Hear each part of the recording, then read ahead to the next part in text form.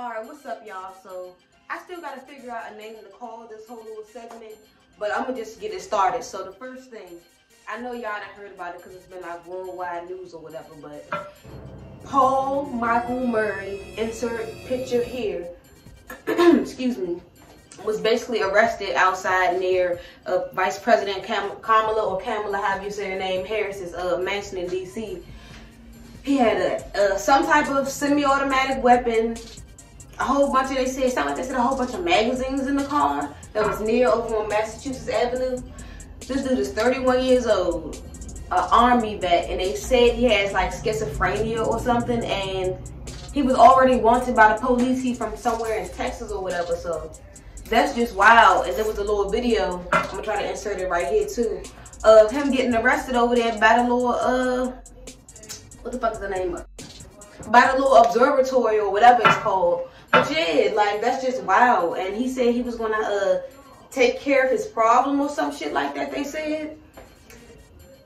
I don't even got nothing to say about it. Like, you already know how that go. Would have been a different story if it was a different story like shit. But yeah, that's just wild and unsafe. But he was locked up, and his he don't got no bond, so he gotta stay in jail like shit.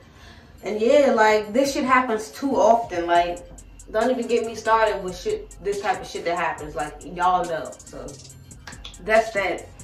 The second story is, I want to say it was like yesterday or whatever.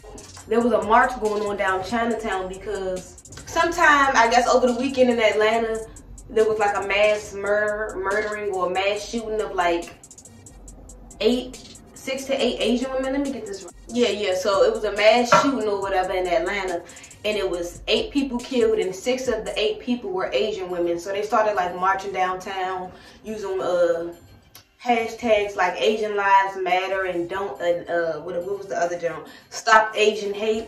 And when I saw that, I was like, hold up, what's going on? Then I read up about it and seen about the little shooting or whatever, which is messed up. But I seen like a little mix of tweets or whatever. Like, some people were saying like, okay, so some people were saying that the black community just needs to stay out of it because they don't stand with us when like the Black Lives Matter and shit stuff happens or whatever.